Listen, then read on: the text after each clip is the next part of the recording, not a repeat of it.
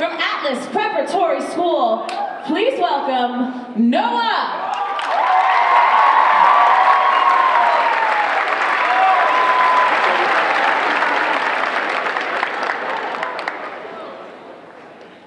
White men afraid to have real conversations, avoiding the potential persuasion, scared of female worldview revelations, so the same hating going down in the Independence Declaration. Meanwhile, oblivious men are holding humans as slaves.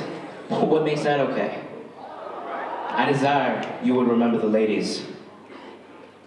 Male privilege with never-ending domination, so they don't give a damn about the situation. Change still, I'm waiting. While I'm out here building schools, they're meeting in Philadelphia acting like fools. Now, I'm not saying I don't support the revolution. I believe it's a fine solution, but I desire you would remember the ladies.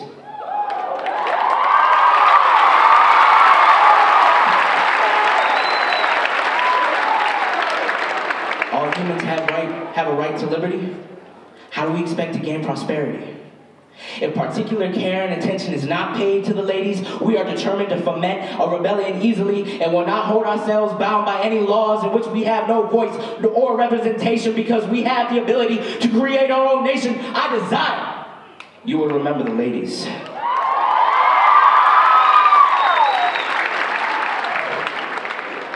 Had there been more men like John, we would happily be moving along. More women need to be outspoken. These sexist chains must be broken.